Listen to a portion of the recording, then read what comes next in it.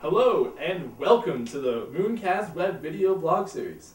I'm your host, Ron Marugandi, and in this series we'll be introducing you to the exploits of the recently launched NGL, or Next Giant Leap X-Prize lander, and the Lancer communication satellite. The NGL lander and Lancer spacecraft just recently launched from Cape Canaveral, Florida aboard a Falcon 9 launch vehicle, with the goal of winning the Google Lunar X-Prize. The Google Lunar X-Prize is a competition that awards $20 million to the first privately funded team to land a spacecraft on the moon, move it 500 meters, and send back high-definition video. We go live now to the moon as the NGL lander is about to make its final descent. The NGL lander spacecraft's descent began from a 100-kilometer parking orbit, where its first descent stage fired for 8 minutes. After jettisoning the first descent stage, the NGL lander continued braking with its own thrusters.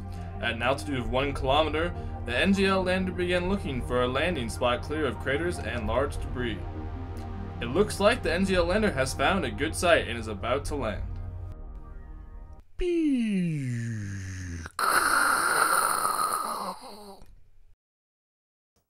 Wow, that was exciting! Congratulations to the NGL team.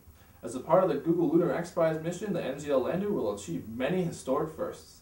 Let's go live back to the moon to witness some of these historic events. The first text message sent from the moon.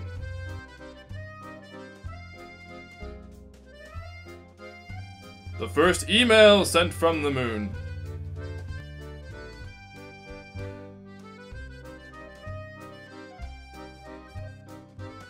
The first MP3 sent from the moon.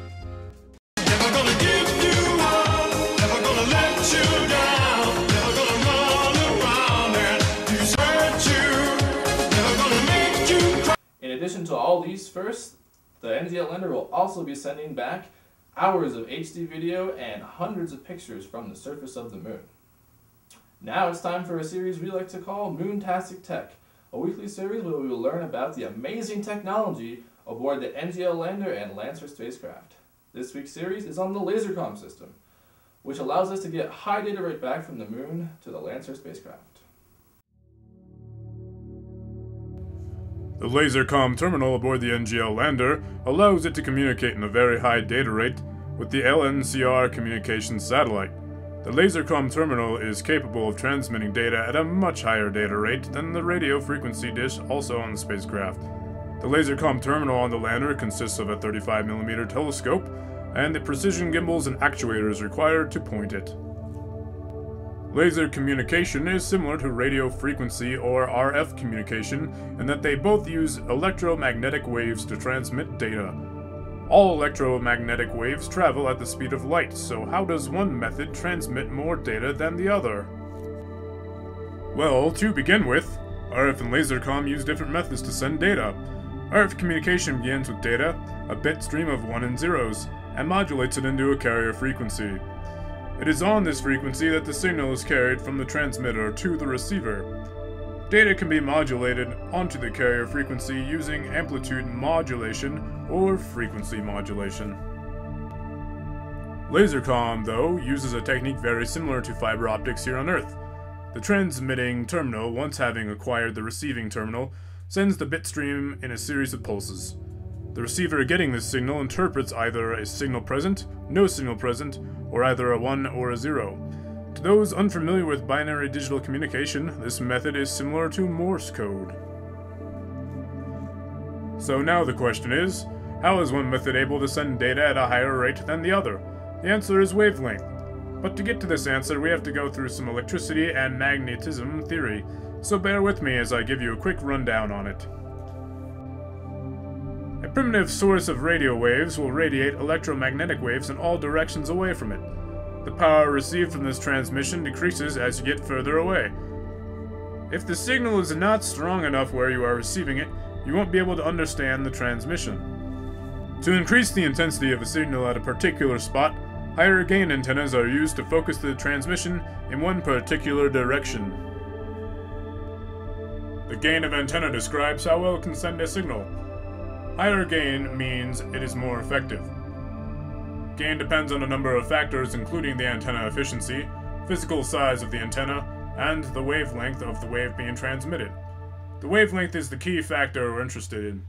Notice the wavelength terms on the bottom of the gain equation, so a smaller wavelength means a higher gain.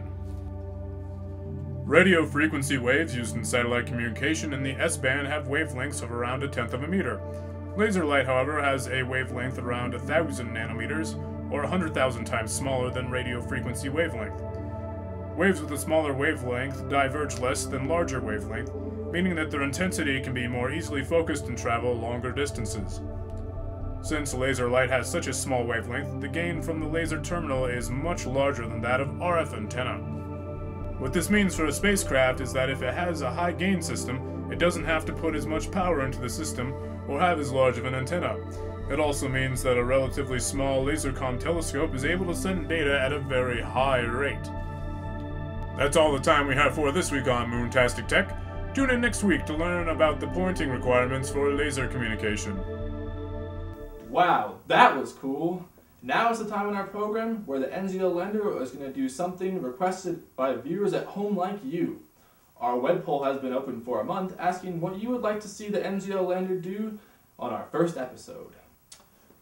The options to choose from were to have the NGL Lander wave, take a picture of the lunar landscape, take a picture of the Earth from the moon, or take a picture of a rock and name it after Stephen Colbert. And you, the viewers at home, chose to have the NGL Lander wave to everyone back here on Earth.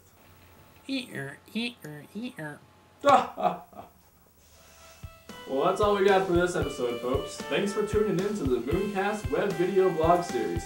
Make sure to join us again next week to see what crazy thing we have the NGL Lander do next. Stay classy, world.